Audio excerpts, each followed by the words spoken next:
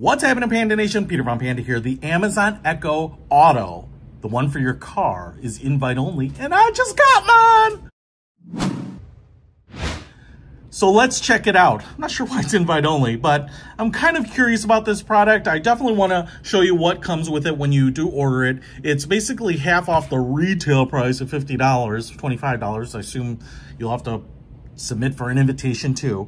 But I am curious about checking it out because I want to show you what it's about, but I'll be honest, I kind of think it's stupid. I'm hoping that it changes my mind after I use it. I'm not only just going to unbox it, but I'm going to hold off on posting this video until after I get several days of use in my car with it, because I really want to give it a fair shake, because like I said, I kind of think it's stupid. So here you get this clip-on mount, and you can see here how it works. It's got all this plastic on it. So what'll end up happening here is it's just like a little shelf. This little rubber sticky grippy piece kind of clips onto an air vent. Then we have a little foam on the back here and a foam up here, so you shouldn't scratch anything. And then what'll end up happening is you can see how this little L bracket here allows the Amazon Echo to be mounted up here. So it's kind of above the air vent so the air can blow out of it without necessarily blowing onto it. And then it will have to be powered through your what do you call it? Accessory port, USB. And everything you're gonna need for that is in here. So, looks like a little tab to pull it out, which is nice. And we have Amazon Echo instructions, get start guide, things to try.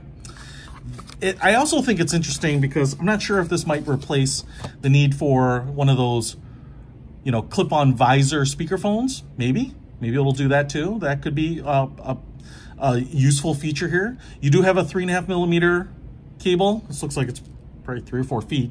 So if you have an aux port for that on your stereo, you can use that.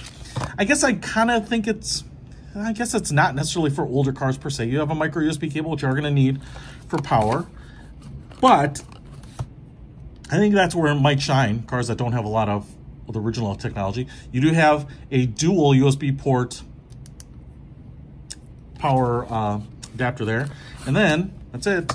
We have the Echo Auto right here. Now, it's pretty small, and it's the smallest Echo I've ever seen, which is kind of nice. And you can see it's kind of round. It feels a little bit like a small remote control. It's very light. You can see we have a recessed piece here, which I think will allow it to snap on here. Maybe it's magnetic even. Yeah, it's magnetic, so it'll sit on there. Now, I will say, you can see it's all black plastic, but we have a little translucent piece right there where you'll get that blue Amazon Echo light, so you're going to want it facing this way. Now, I'm assuming all these holes are microphones to help pick up any sound. Not sure what this big slot on there is. Micro USB there, your aux out. And what I think you will want to do is pair it to your Bluetooth in your car. Hands-free protocol, A2DP, I'm not sure. In mine, when you pair it, it connects both protocols. And then you can see you have the microphone control button right there, so you can turn off the mic or not. And then I think this is your mode. But unlike some of the other Echoes, you don't have, you know, the full range of controls here. You don't have like the volume and all that jazz. So I'm assuming you'll have to control that. It'll probably just output in the loudest setting. You'll control it on your actual car stereo. And then you're also gonna have to pair it to your phone, and you're gonna set it up in your Amazon Alexa app, because it's gonna get set up just like any other new app. So I'm gonna set that up and then put it in the car, use it for a little while, and then give you my thoughts.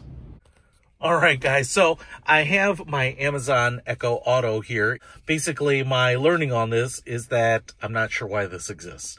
So first of all, I tried putting it on the vent, but as you can see, my vent blades are pretty close. So that mount that they give you kind of tries to break my vent blade. So if I push that in here, as you can see, it starts spreading my blades apart. Now, I don't even want to push it in too far, because what it does is it starts bowing the top and bottom ones out.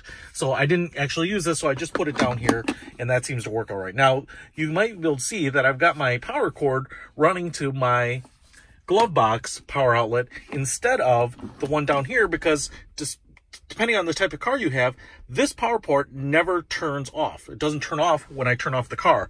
And so it always stays plugged in, and it always stays active and powered, and that worries me because I think it's going to drain the battery. Now, let me get to the more philosophical problem and the practical problem of owning this thing. First of all, I will say its voice recognition is pretty good, just like every other Amazon Echo device, and I do like the soft, sultry voice of Amazon Echo or Alexa. Now, the problem is you've got to really love Alexa over all the other digital assistants, over Siri and Google Now or whatever, or Hey Google, because that's really all this is. And in fact, in many ways, this device here doesn't really do anything except work as an external speaker that's always on for your phone. So you end up connecting it to your phone, and then it connects to the Bluetooth in your car, and a couple of problems with it. So I have, with this head unit, A2DP Bluetooth for music streaming, as well as the hands-free protocol. But when you connect it here, automatically through the app, it always plays through A2DP. So if I don't have it on A2DP here, and I'm on listening to the radio, and I say something to Alexa, she hears it, responds, and pushes that out on Bluetooth A2DP, but it never hears it because it's not saying, well, I'm not on that input.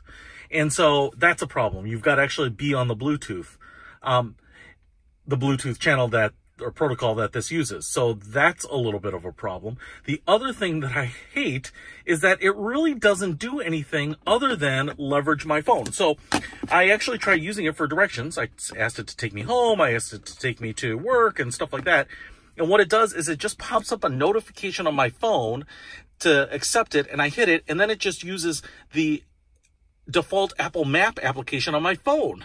So this doesn't really give me any particular directions. Yeah, there's no GPS in it or anything like that. So I guess that makes sense that if you're asking for directions, all it's going to do is pass an address that I can find back to your phone, and that's going to be the navigational piece. The other thing is I thought, well, maybe it's kind of like one of these, Bluetooth visor phones, and you would be able to use the microphones on here and the speakers through your car to add a speakerphone to an older car or something like that. But that's not the case either. If I make a call or tell it to dial 1-800-HOT-BABES, what ends up happening is it just dials on your phone. And so my phone is what's calling out, so it's no different there.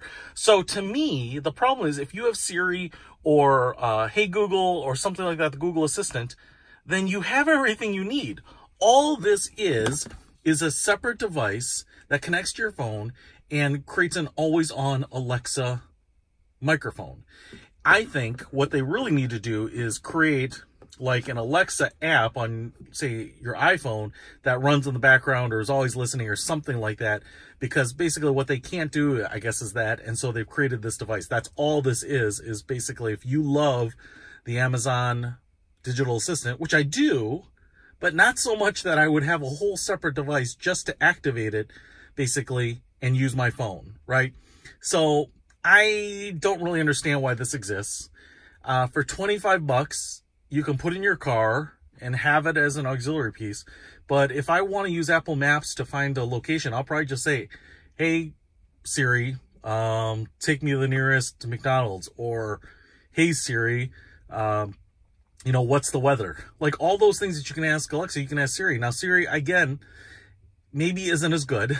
You can't put as many skills with it, but that's all this is, and it baffles me.